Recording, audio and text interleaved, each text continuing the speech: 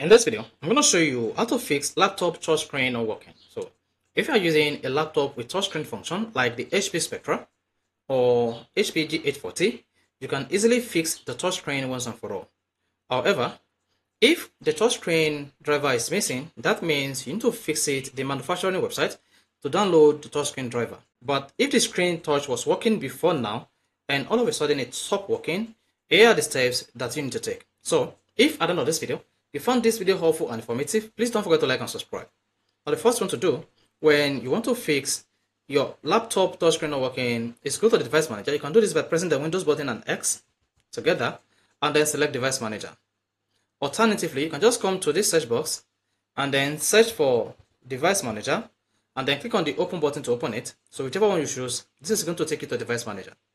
Then under the device manager, locate what is called the Human Interface Devices test and click on the arrow before it.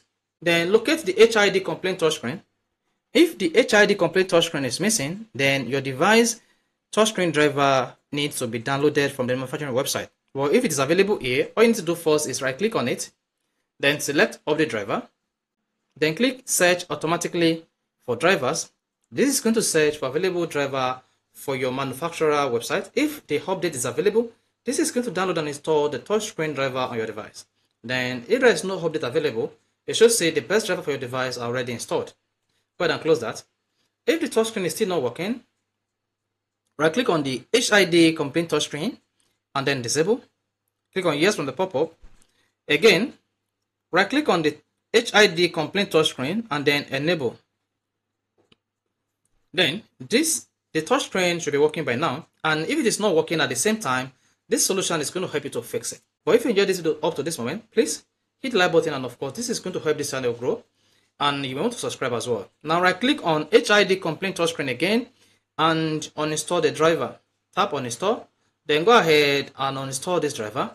Once you uninstall this driver from your computer, go to the manufacturing website and download the latest HID complaint touchscreen for your device. It could be HP, it could be Lenovo, it could be Dell.